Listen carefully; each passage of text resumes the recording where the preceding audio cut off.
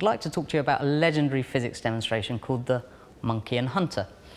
It's legendary because not many people have actually seen it work, but it's one that's really worth doing if you're looking at projectile motion with your students.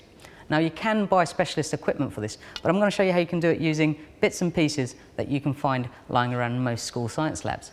Now, the monkey is just a tin can, and it's hanging from a tree, which is an electromagnet made out of a transformer coil and a C-core. The circuit is completed across the lab using the longest wires you've got, because it's much more impressive if you do it across a long distance.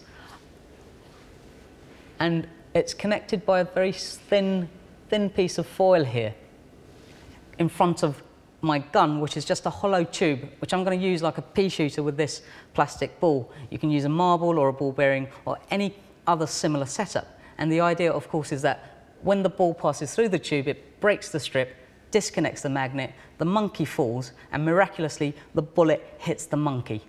Now, it's a fairly straightforward setup. However, if you've ever tried this, you'll know that things don't always go to plan.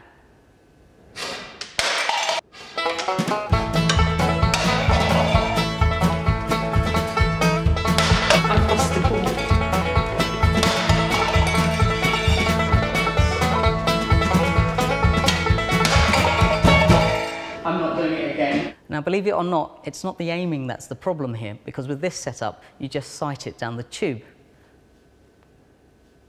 What I think I was doing wrong is that every time I used the tube, I was wobbling it slightly so that the aim was thrown off.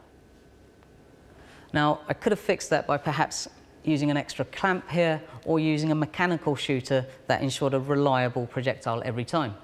There are some other problems that you'll probably encounter. For example, sometimes the foil doesn't break, so it's really important to use a very thin piece of foil. It is quite fiddly to get right, but it's really worth doing for the impact on your students.